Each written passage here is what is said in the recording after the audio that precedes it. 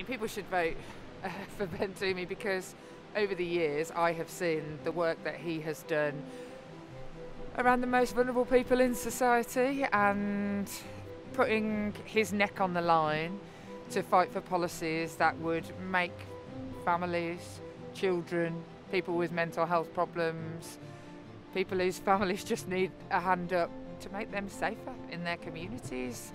And that's not always easy, that's not always popular, and making those decisions, it takes guts, and that's the kind of people I want in charge of our victim services, our police forces, people who understand the lives of the population that it's there to serve. I've worked with Ben in his position as Director of Policy for a national children's charity, and I can vouch for Ben's relentless pursuit of making sure that vulnerable children are kept safe in society and making sure that they're kept safe from a life of crime.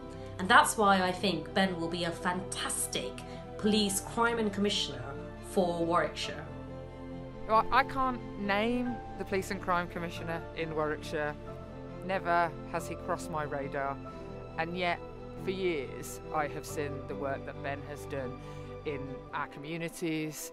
Here in Westminster, I have seen him speaking up and trying to change policy. You know, that is what being a politician is. It's not just cutting ribbons, it's making change at home and here.